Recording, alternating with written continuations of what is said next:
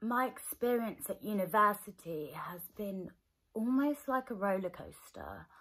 It has been so up and down. It is unreal. For a degree that should have taken 3 years, it took 4. Constant housing issues in between, and no support. I only got my care leaver status last year when I turned 25, so I didn't actually get any support that care leavers tend to get when they go to university.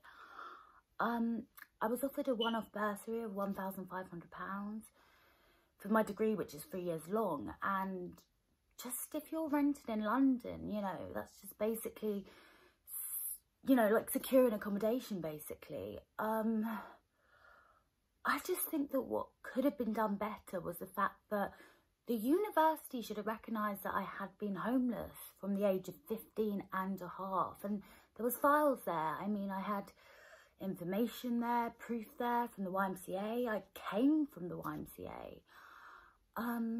Yeah, I just think that they could do a lot more.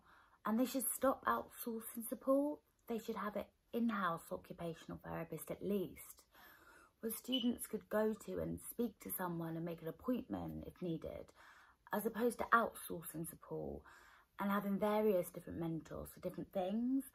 I think it would be easier if it was just one person. And also I think departments at universities could communicate a bit better, purely for the fact that it's traumatic to keep repeating yourself.